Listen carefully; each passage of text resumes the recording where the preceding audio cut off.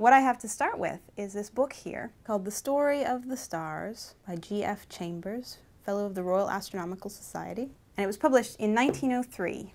And if you just open to the front page, it's got this beautiful picture here.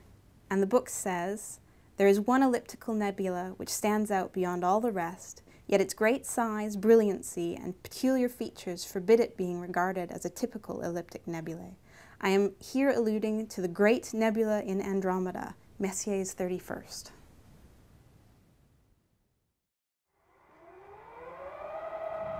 All right, Nick, it's time for something exciting, isn't it, mate? What do you got for us? Well, in view of the sky conditions that we've sort of been battling with all night, it's always a good thing to image something bright. And one of the very brightest deep sky targets is, of course, M31, the Andromeda Galaxy. And this has been imaged by just about everybody who's ever pointed a telescope at the sky with a camera attached. The telescope, in a way, is almost too powerful, so we'll only get the central part. We'll take a snapshot image. This is just to place the target on the chip, and then we can concentrate on taking a longer image after that to maybe pick up some of the dust lanes. Of all the Messier objects, surely this is the big one. It is both metaphorically and physically, actually. It's huge on the sky. It's actually about 5 degrees across. Of course, galaxies don't have sharp edges, so you can't say exactly where it ends. But if you think about it, the moon's about ½ degree across, so this is 10 times the size of the full moon across. The reason why you don't see it booming out at you in the sky is because it's very, very faint. You can just about see it with the naked eye, but not all of it. So as with most galaxies, it's brightest in the middle and then fades out. So you can just about see the nucleus. If you find somewhere very dark, it's, I believe, the most distant object you can see with the naked eye. What's key here is it's not called the Great Spiral Galaxy Andromeda, it's called the Great Nebula, because at this time in the history of astronomy, we didn't know what these objects were. The idea that a spiral nebula could actually be external to our own galaxy wasn't a new idea. Wright quite correctly surmised in 1750 that our own Milky Way could be a flattened disk of stars. Immanuel Kant, 5 years later, postulated this theory of island universes, that our Milky Way was one of many disjoint and separate collections of stars. This leads us to a very, very important question. Where is our place in the universe? How do we map out the space around us? And how do we fix ourselves in amongst all of these objects that we observe? And the Andromeda Galaxy was really key for making a very big change in our understanding of this. So what the software is doing at the moment, in the top left hand of the screen you can see the guide star. Now this is the star that the telescope's looking at in the sky. Remember, everything in the sky is moving. The equipment that we're using here has to track the motion of the sky very accurately. So we hopefully won't see too much movement of that. And whilst that's guiding the telescope, the main imaging camera will be taking, in this case, a 2-minute exposure. The thing is, the Andromeda Galaxy, whilst it's the biggest and brightest galaxy in the sky, it's still quite a tricky galaxy to image because, as you can see from this image here, the nucleus of the galaxy is so bright compared to the outer spiral arms. So we still have to take lots of images to actually get a good end result. In 1920, a very important event in scientific history took place called the Great Debate.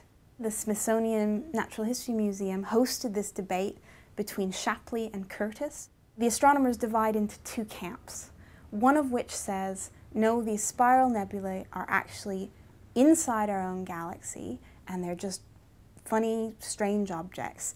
And the Milky Way, as we see it, is essentially the entirety of our observable universe. Whereas on the other camp, you have the proponents of the island universe theory, and it really sort of summarized the state of where we were as a community at that time. It wasn't until 1925 that this issue was really put to rest by the very, very famous observations by Edwin Hubble, who used the Mount Wilson 100-inch telescope, the largest telescope in the world at that time, to measure Cepheid variables in M31. And these are a very, very special class of stars that are known as standard candles. So by measuring how they vary in a particular way, you can figure out how bright they are, and that lets you find out how far away they were. And this conclusively proved that the distance to M31 was such that it is actually 2.5 million light years away outside our galaxy. It's the other really big galaxy in the local group. So the local group is this collection of a dozen or so galaxies, of which the two largest members are the Milky Way and M31, the Andromeda Galaxy. There's a fairly long-running argument as to which is the biggest and which is slightly not quite so big. You know, it's like the Milky Way, it's got a disk of stars, it's got a bulge in the middle. The bulge is clearly not quite round in the case of the Andromeda Galaxy, and we think it's the same in the Milky Way. There's a kind of a bar-shaped bulge in the middle. So as far as we can tell, it really is very similar to the Milky Way. A spiral galaxy, in the same way as our Milky Way, has not only a collection of stars in a spiral shape, but there's a lot of gas and dust in between the stars. And the nice thing about the Andromeda Galaxy is it's tilted over at an intermediate angle, and that does give us a chance to see the two dust lanes that sort of delineate the spiral arms effectively very, very clearly. Now, to do the job properly, what we have to do is take at least a couple of hours worth of images. I don't think the sky will allow us to do that tonight, but if we were able to do that with selective processing, we can shrink the size of the nucleus of the galaxy, and then we'll start to bring out the fainter dust lanes.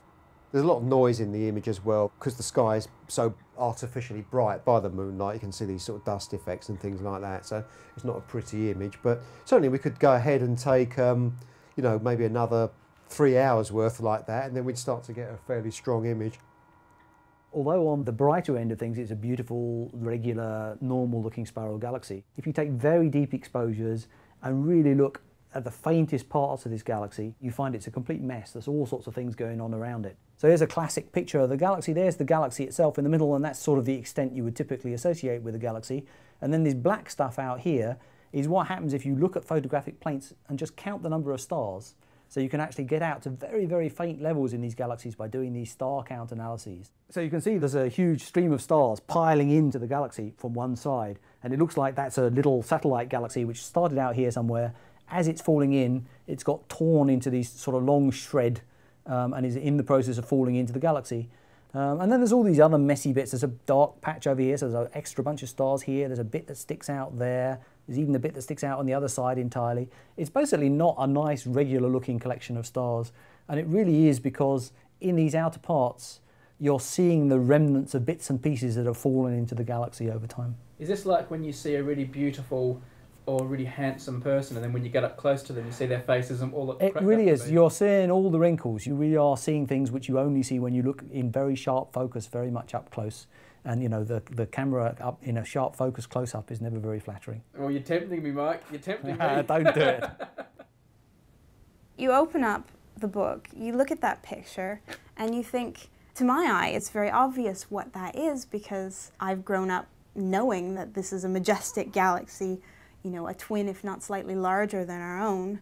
But it's very interesting to imagine looking at that and thinking, oh, well, that just might be something just beyond the nearest stars.